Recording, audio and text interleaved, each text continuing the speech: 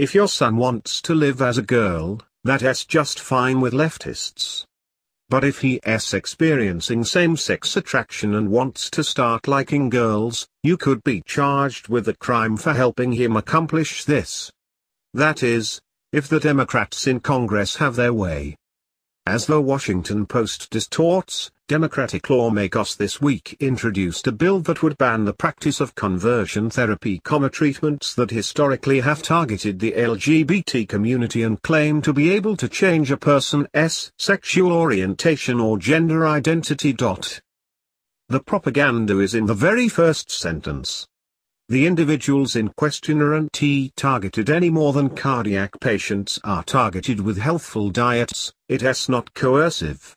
People make a choice to undergo such therapy and try to change their lives.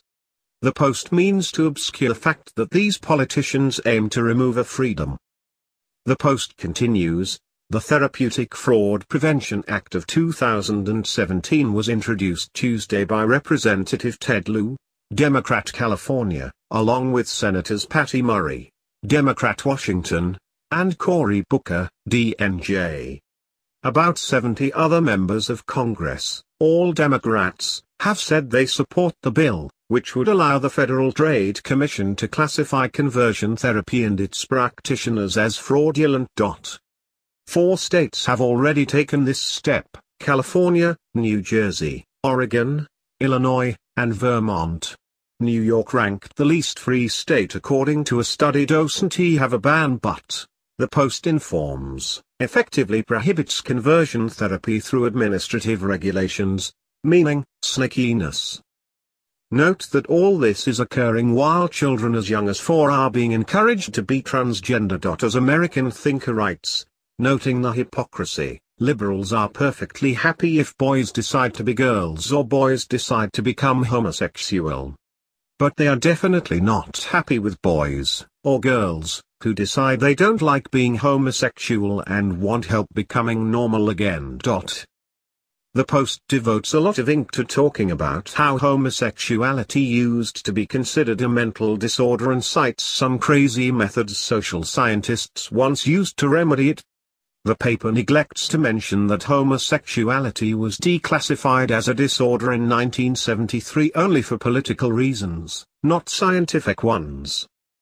Of course, there is such thing as bad conversion therapy, which is better called reparative therapy. But there are also right and wrong ways to treat heart disease, cancer, the flu, or anything else. Medical history is, in fact, a never-ending story of misconceptions and mispractice, sometimes shed in favor of better practices and other times in favor of other misconceptions and mispractice. For example, trepanning, drilling a hole in someone's head, was often used centuries ago to treat what we today consider mental illness. Mere decades ago, psychiatrists would administer electric shock treatments and perform lobotomies. Does this sad history mean there cannot be such thing as legitimate psychiatric practice? We have to think so following the Post's logic. Its clear implication is that because there has been some quackery in reparative therapy, it should be dismissed completely. The kicker is that the paper buttresses this case with statements decrying the therapy from wait for it social scientists. The very kind of people who the Post implied were quacks when they once tried to cure homosexuality. The same people who once thought electric shock and lobotomies had therapeutic effect. The people who, in accordance with the gender neutrality theory of quack Dr. John Money, swore up and down the sexes were the same except for superficial physical differences, and that if you raised a boy as a girl, he'd be happy as one. Now they've evolved from saying your gender, misusing that word, can be whatever society molds it to be, to insisting it's whatever you feel it is. So the Post makes the very fashionable case, known as fake news, that homosexuality cannot be changed and that even people who wish to change it in themselves should be denied that opportunity. So much for my body, my choice. The problem is that this is an unproven assertion, as even honest homosexuals admit. For example, in the video below, Homosexual commentator Milo Yiannopoulos states that same-sex attraction is more nurture than nature. Liberals admit this, too, in a Freudian slip kind of way. Consider how NYC Mayor Bolshevik Bill de Blasio's wife, Chirlane McRae, has been described by leftist newspapers as a former lesbian. Shouldn't she be characterized as a recloseted lesbian denying her true self and living a lie? Yet the Post quotes homosexuality activist Xavier Persat as saying that reparative therapy is quack science and not based on science. This would be unsurprising since everything surrounding this issue is quack science. The claim there's a gay gene, I have one that makes me happy, or that there's any scientific proof whatsoever of homosexuality's genesis is quack science. The notion that so-called transgenderism is a biological phenomenon and a legitimate state of being is quack science, as I've explained over and over and over again. In fact, this isn't supposed to be about science at all.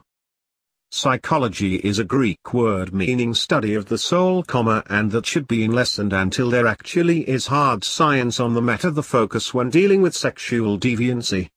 If a man seeks help eliminating adulterous fantasies, it will be handled from a moral, spiritual perspective. Why should same-sex attraction be any different? Yet it is treated differently. There are a multitude of sexual deviations, such as bestiality, pedophilia and variations thereof. There are also countless other paraphilias, noticeably harmful or obsessive fetishes, including the truly bizarre, such as deriving sexual excitement from vomit, being an amputee, drinking blood, being robbed, exhibitionism, trees, stuffed toy animals, fire, being strangled, corpses, and robots. Will the leftist politicians draft bills outlawing reparative therapy for these desires as well? If not, why not?